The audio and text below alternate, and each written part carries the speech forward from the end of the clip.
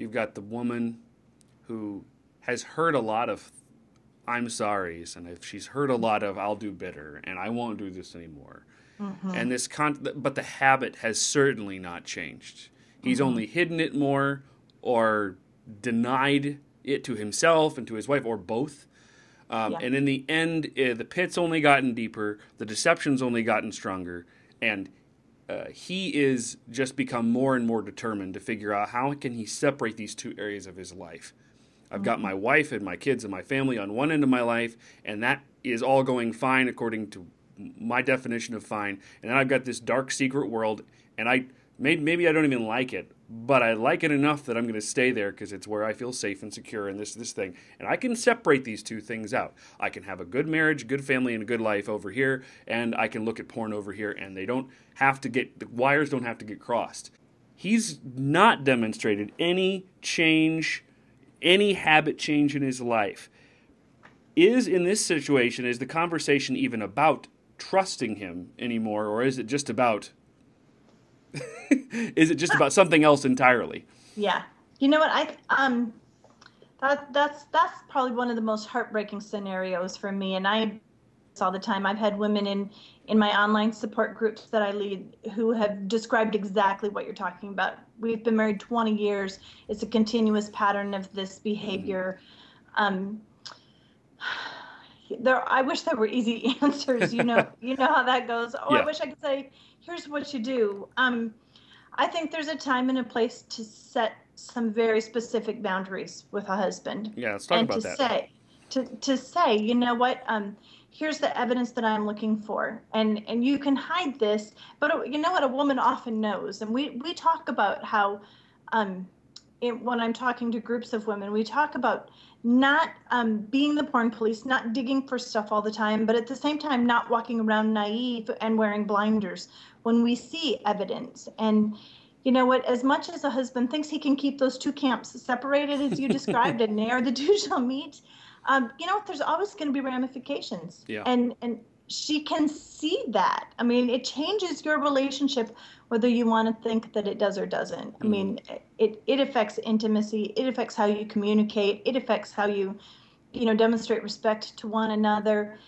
What things that your children may be exposed to because of the choices that you're making. I mean, there's just so much that goes there. So, I mean, I think sometimes a woman has to set very specific boundaries, and that might be that you have to have filters on, and you have to, you know, have a support group, and you know, we need to be spending this time together. I need you to come to bed at the same time that we go to bed, or whatever. I mean, in fact, in my book, I give a list of a lot of different options, but you have to have a consequence for that.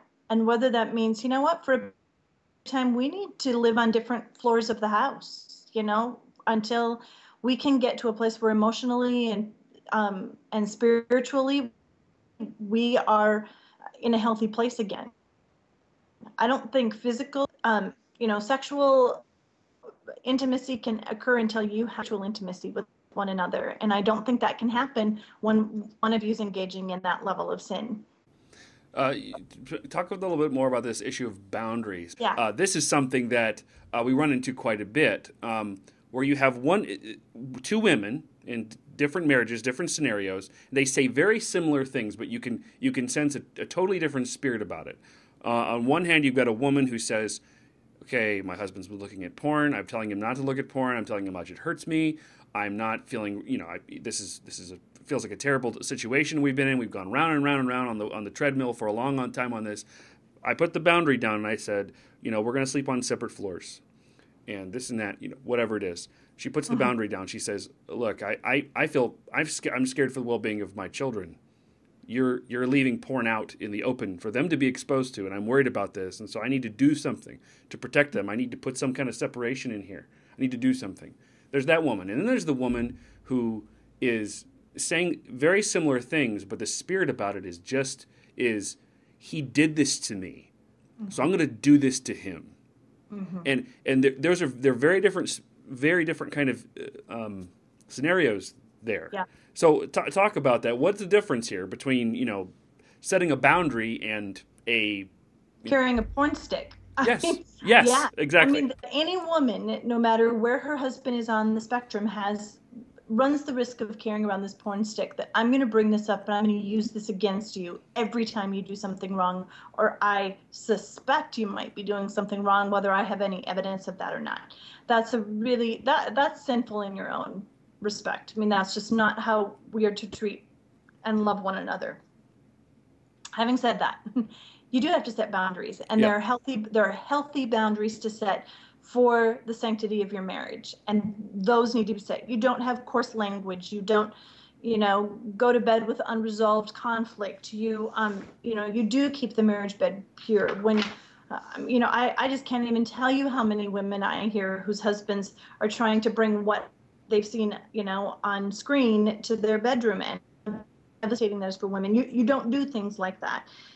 You don't to be a tally keeper and keep record of each other's right and wrongs. I mean, so you set some specific boundaries like that, and there's some healing things again that you can put in place when if you are both working on this, and you can say, this is what I need. I think a woman needs to be able to express to her husband, this is what I need from you, not just a list of what I don't want you doing.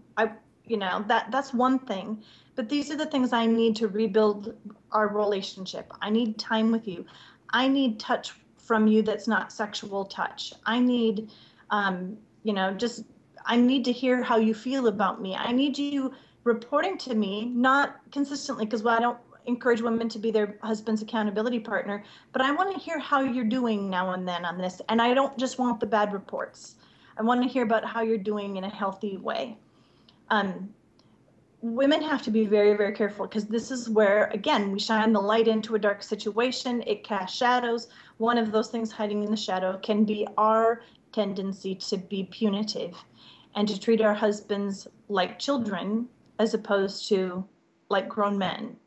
And it's not our job to be their mothers. It's not our job to be the porn police. It's not our job to be the one who's going to convict them of this sin. We don't have that kind of right or responsibility or power. Nobody has appointed us the judge who gets to convict people of their sins.